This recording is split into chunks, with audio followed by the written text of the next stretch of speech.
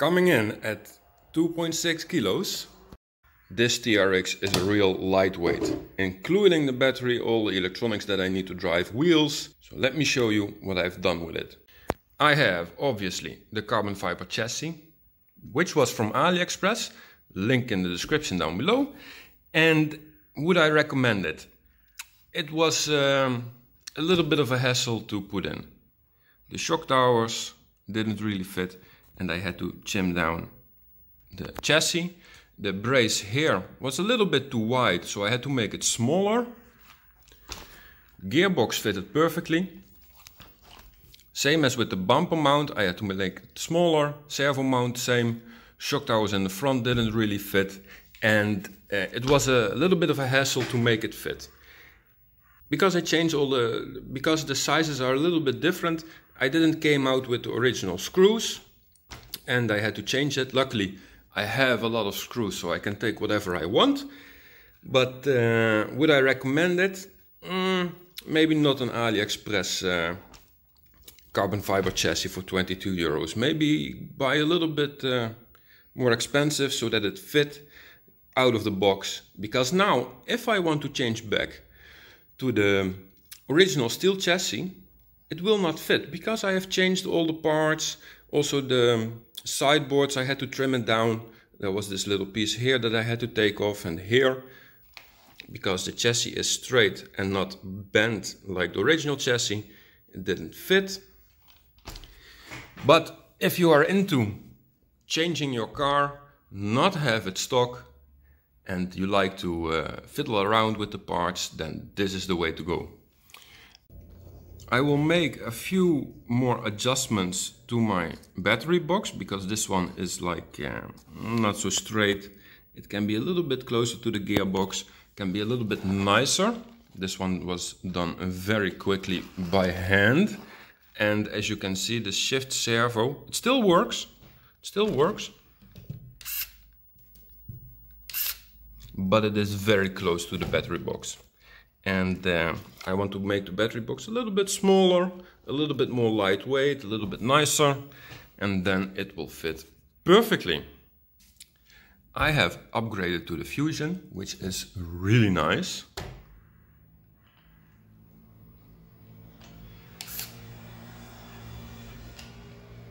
I mean, it is slow and really quiet. It saves a lot of space inside the car, not so much a lot of weight. So I really wanted to drive without a receiver box. So I waterproofed my receiver, and the plan was to stick it against the servo here, shorten all the wires for the shift servo, steering servo, but also for the Fusion, because that one comes with around 20 centimeters of cable. It is new out of the box, and I was like, before changing all the cables, cutting it, let me check with the hobby shop if I still have warranty on it if I cut the cables. And he told me no. Yeah, I made a receiver box of myself. It's not the nicest one, but it will do. It has all the cables in there. With a little bit of thin plastic and some hot glue, I made my homemade receiver box, which fits next to the motor. I am thinking about a design to 3D print myself, but I didn't have time to 3D print this week. I still have some improvements in mind to make the TRX even more lightweight.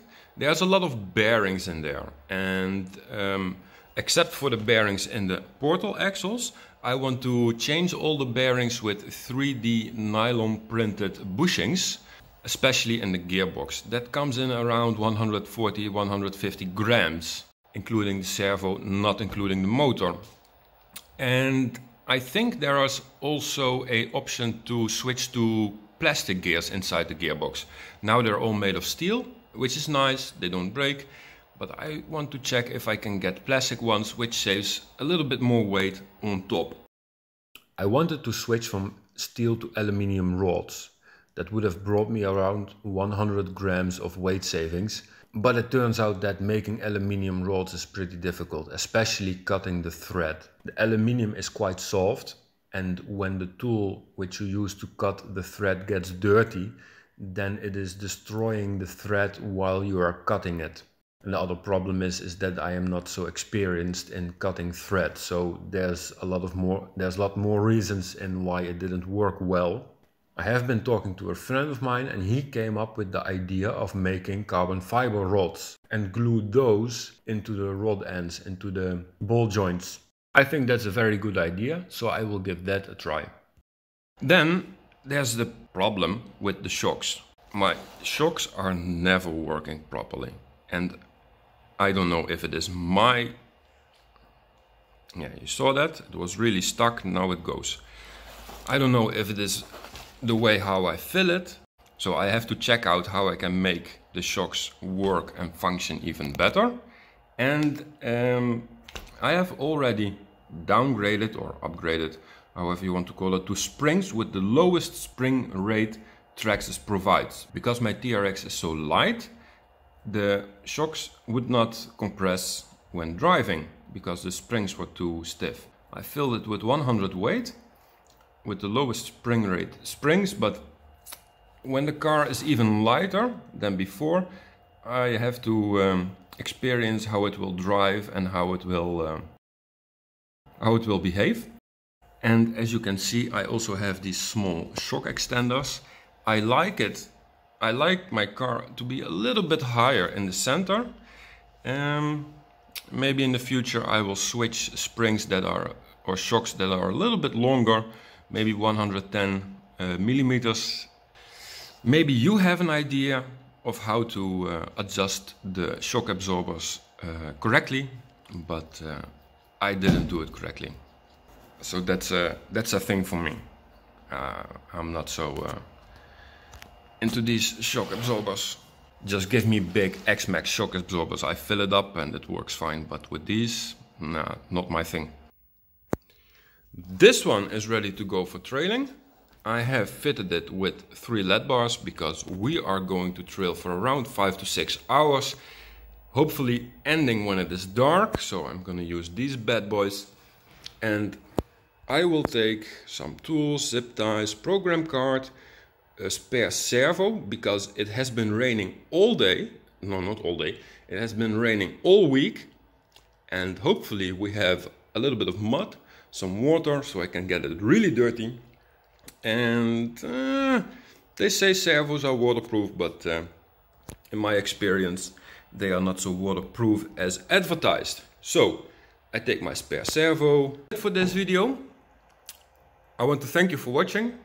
If you like my video, leave a like. If you want to see more of my videos, especially how this TRX behaves with trailing, check out my next video. And then I wish you happy trails and see you in my next video. Bye bye.